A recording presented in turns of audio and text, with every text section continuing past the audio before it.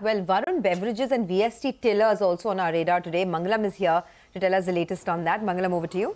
Well, for Varun Beverages, there has been an initiating coverage. We have Morgan Stanley, which has initiated coverage with an overweight rating and a target price a little over 1,700 rupees, because they believe that, the company, which has a solid track record of domestic scaling and international opportunities, will outpace the F&B industry. In fact, it fits in well with their mass discretionary consumption names or theme for 2024 as well. They believe that the India revenue for the company could compound at around 19% with margins around 24%. And at current reckoning, the stock at 57 times is well placed as against peers, largely because of the higher growth opportunity that it offers.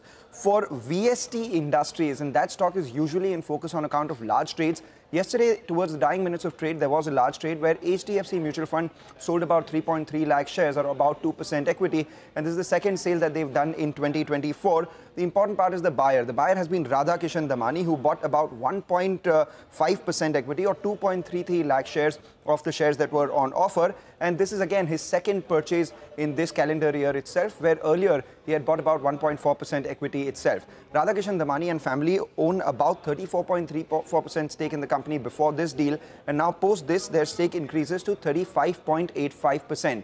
The question now is, with HDFC Bank having nearly 6.8% stake in September, coming down all the way to 2.5%, where does it go from now?